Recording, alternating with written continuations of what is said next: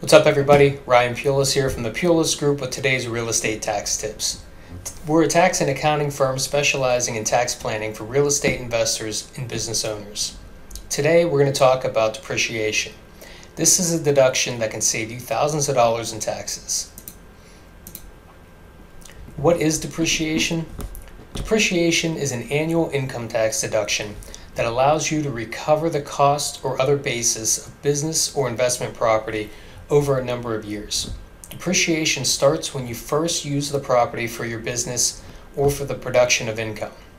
Section 167A of the Internal Revenue Code tells us that there shall be allowed as a deduction an allowance for the exhaustion, wear and tear of property used in a business or for the production of income. Depreciation is often what allows an investment property to cash flow while showing a tax loss. It's sometimes referred to as a phantom expense.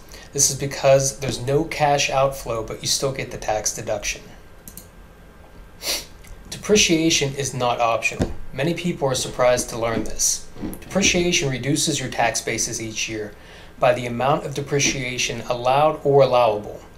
If you do not take the deduction on your tax return, your basis is reduced anyway, and you miss the deduction to offset income.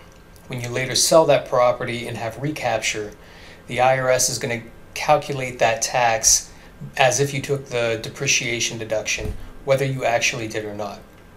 If you find yourself in this position, don't worry. When you forget to take depreciation on an asset, the IRS considers this the adoption of an incorrect accounting method. This is something that we can fix by filing a change in accounting method with Form 3115 with your tax return. The most common items that you see being depreciated are buildings, land improvements, and personal property. This is especially true for real estate investors. Buildings are depreciated over 27.5 years for residential property or 39 years for non-residential property. Certain improvements made directly to land or added to the land qualify as 15-year property and fall under the land improvements category. Personal property includes your 5 and 7 year items such as equipment, appliances, and furniture. Land is not depreciated. When you buy a rental property, you must assign a value to the land and to the building. The best way to determine the land and building values is by agreement with the buyer and seller in the sales contract. When the allocations are not provided in the sales contract, the next best method is an appraisal. When an appraisal is also not available, you can use the property tax assessment by your local government. The IRS doesn't love this method, but it is allowed. You'll use the land as a percentage of the total assessed value and assign a land value based on that, and the remainder ends up being assigned to the building. So let's take a quick look at an example of how this would work using a property tax assessment. So let's say you purchase a rental property for $150,000. The sales agreement is silent on allocations. An appraisal has not been done. The property has an assessed value of $100,000 based on your local property tax records. On the assessment, you'll see $25,000 assigned to the land, while $75,000 is assigned to the improvements. So in this case, 25% of the purchase price belongs to the land value. If you paid $150,000 for the property, the land value is going to be $37,500. Take that $150,000 times 25%. The remaining 75% would equal $112,000. 75% times $150,000. This is assigned to the building and is what is used for your depreciation calculations. The tax code allows for immediate deduction of certain property with either bonus depreciation or Section 179 depreciation, which we'll talk about here shortly. Neither method applies to buildings, but cost segregation studies can help speed up the recovery by allocating a portion of the building costs to other property types such as personal property and land improvements that have shorter depreciation lives and are eligible for the bonus depreciation or Section 179 depreciation. We've covered cost segregation studies in a prior video. You should go check that out. One of the most beneficial changes under the Tax Cuts and Jobs Act is the 100% bonus depreciation. You can now immediately write off certain assets in the first year instead of depreciating them over multiple years. bonus depreciation allows for 100% depreciation of personal property, land improvements, and qualified improvement property, sometimes referred to as QIP. As long as that property is acquired and placed in service after September 27, 2017. The 100% bonus depreciation begins to phase out in 2023 and is completely phased out at the end of 2026. You can see this on the table here on this slide. Bonus depreciation applies to property if the recovery period is less than or equal to 20 years. So buildings are generally 27 and a half years or 39 for commercial, so they're not eligible. But land improvements are 15-year property and are eligible. Used property also qualifies for bonus depreciation, which is new under the Tax Cuts and Jobs Act. So as we mentioned, bonus depreciation applies to personal property, land improvements, and qualified improvement property. Your personal property includes items like equipment and appliances depreciated over 5 or 7 years. Land improvements include items such as swimming pools, landscaping, sidewalks, and drainage systems, and are depreciated over 15 years. Qualified improvement property, QIP, encompasses improvements made to the interior of non-residential property. The Tax Cuts and Jobs Act originally excluded QIP from the bonus depreciation in Section 179 rules.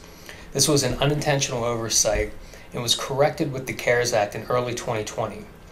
Revenue Procedure 2020-25 gives you the ability to go back and amend 2018 and 2019 returns to correct prior depreciation methods for QIP property placed in service after 2017. To qualify as QIP, the improvement must be made to the interior portion of a non-residential building after the building's placed in service. So you can't go buy a new building and carve out portions that would qualify as QIP. These are improvements done after you've already purchased the building. There are certain items the IRS specifically excludes from the definition of QIP. Those are enlargements to the building, elevators and escalators, an internal structural framework. For example, internal load-bearing walls. None of these items qualify as QIP. Section 179 of the tax code allows for immediate expensing of up to $1,050,000 of qualified property placed in service that's used in an active business. The limit here, the $1,050,000, is for tax year 2021. 2022, they just released those numbers, and I believe it goes up to $1,080,000. So similar to bonus depreciation, Section 179 applies to personal property, but not to buildings.